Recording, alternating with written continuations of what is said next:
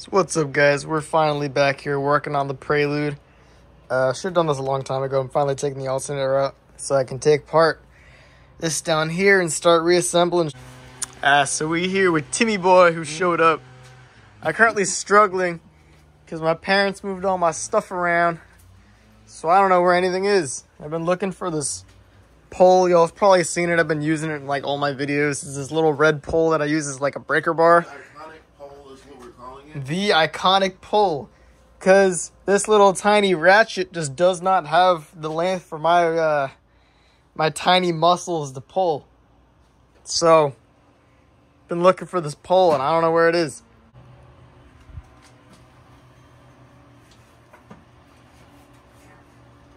Come on, come out.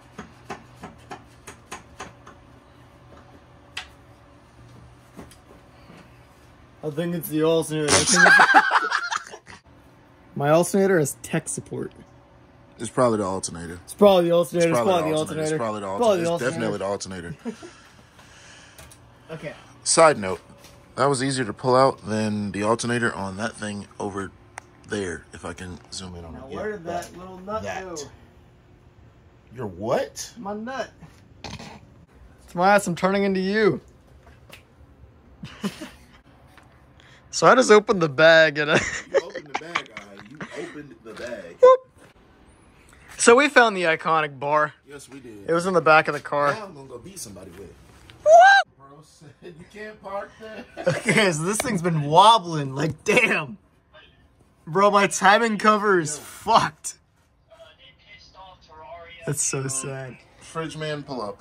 Alright, we got 3 out of 4 lower timing cover bolts off, and then we just gotta get this last one, and then we chilling. We have... I know why this thing don't run.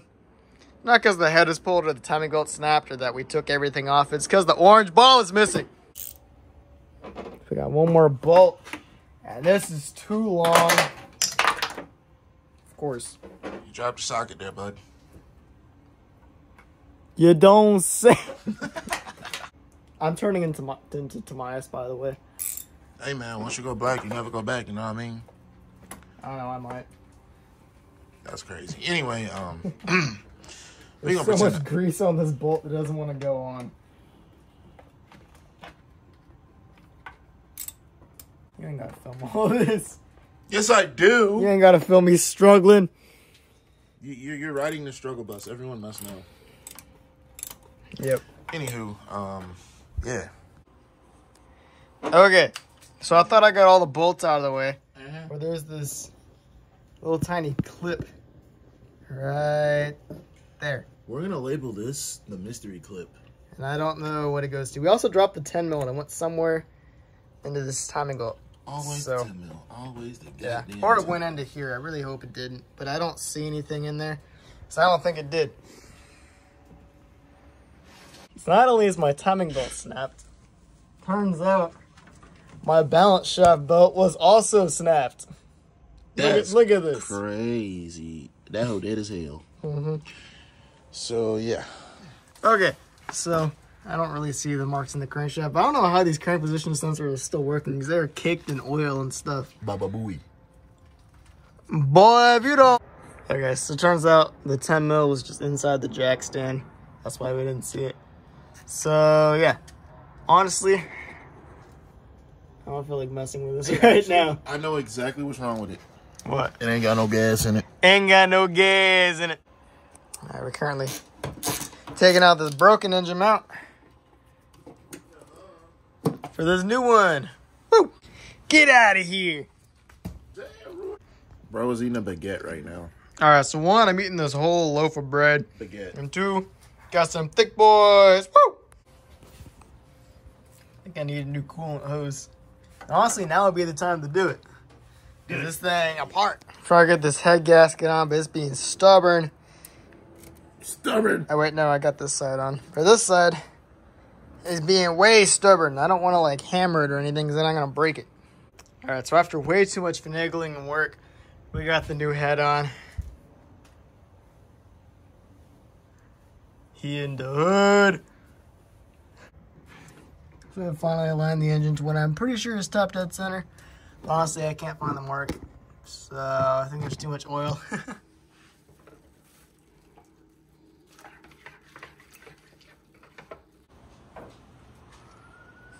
I heard the cops.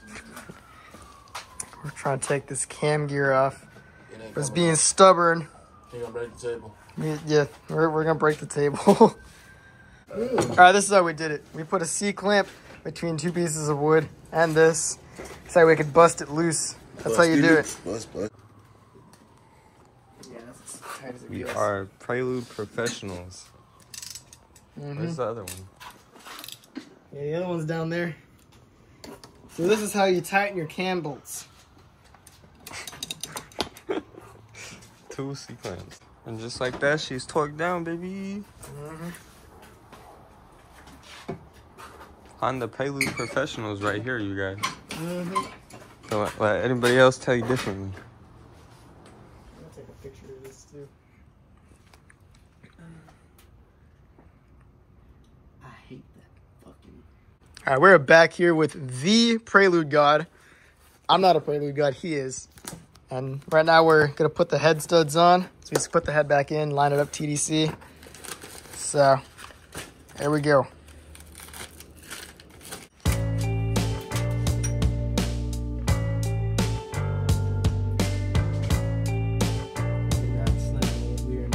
Alright, so we took the head back off. So we can put all the head studs in first, just make it a little bit easier.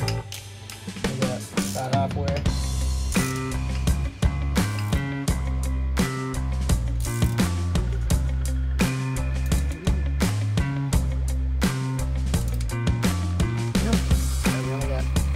One more, and we're gonna put the head back on. 3, 4, 5. 1, 2, 3, 4, 5, 6. I got 11. Nice. Cool. That's bad. A little, the nuts on the head studs now, so we can torque the head down and get going.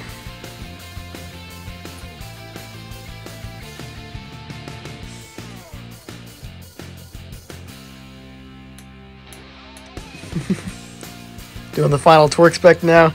72 foot-pounds, praying that nothing becomes righty-loosey. There we go. 3 clicks is good. All right. We back here working through the night. Now we're getting this Yep, it is full. engine mount off so we can take the water pump out. Oh, Just dropped a socket, huh? yep. I got all the sensors on this side anyways. So I ended up losing one of the VTEC solenoid bolts. So I pulled one from my fender, and there we go. If it's stupid but it works, it isn't stupid. Exactly. Starting to put the cam caps back on. This is where the labeling came in handy, so that now we know which one went where. So, got to bolt them down, put these rails on, and we're good. Oh, we spilled coolant everywhere, but we're here, torquing down these bolts on the head. And cam gears are pretty much online. Water pump is in, tensioner is in. So, Okay, so good.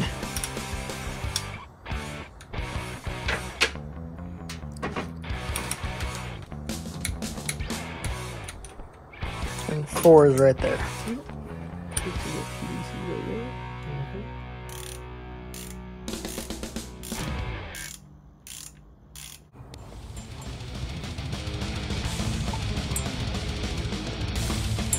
The timing belt's on. They're so close. It just, she wants it. She's just not doing it yet. We gonna get it though.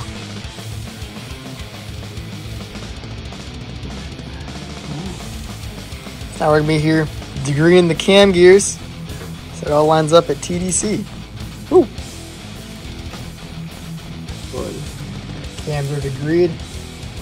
We got -5 of the intake, -1 on the exhaust. Now we're all lined up at TDC. Woo. we're doing the honors. And I just Yank it straight out. You'll hear it click. There she is. Woo! That grenade pin. Awesome.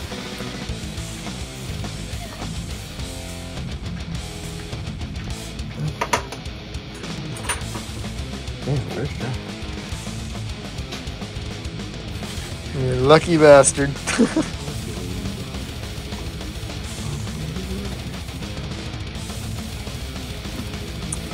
Putting on intake manifold, and exhaust manifold, and we also got the Dizzy on. Market idler control valve is probably the worst thing. We're gonna get it. Okay, cool. Yep. We are so close. I can see the end. We're getting there.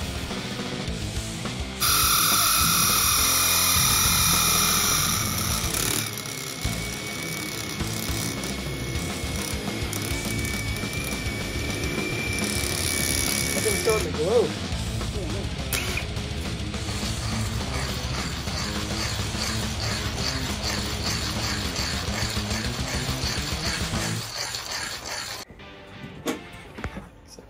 Fuel rail is gonna go back on. And we're set.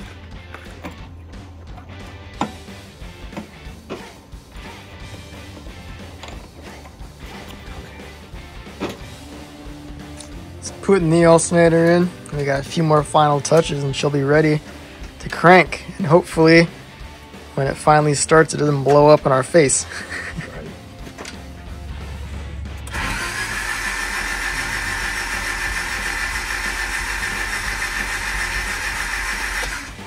Is that good?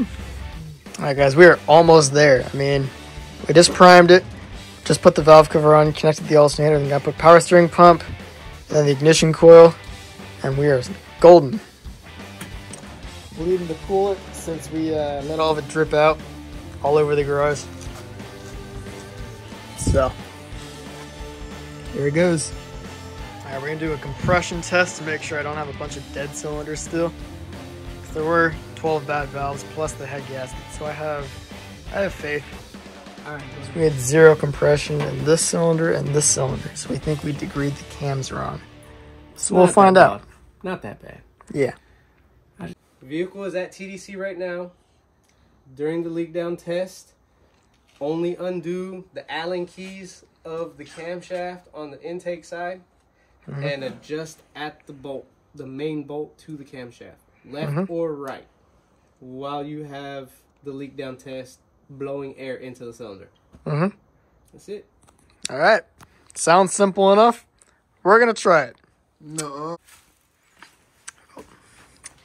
Peep the turbo kit. Anyways, that is going to be all for this video. We got a lot done. It's starting to look like a real engine again. We completely reassembled it. Next video, we're going to do a valve adjustment. So adjust the valve lash. And then re-degree the cams, and hopefully my compression goes up. So when we re-degree the cams, we're going to do a leak down test, see where it's leaking from, and then move it around and see if we can fix it. Yeah, that's all for this one. See you in the next one.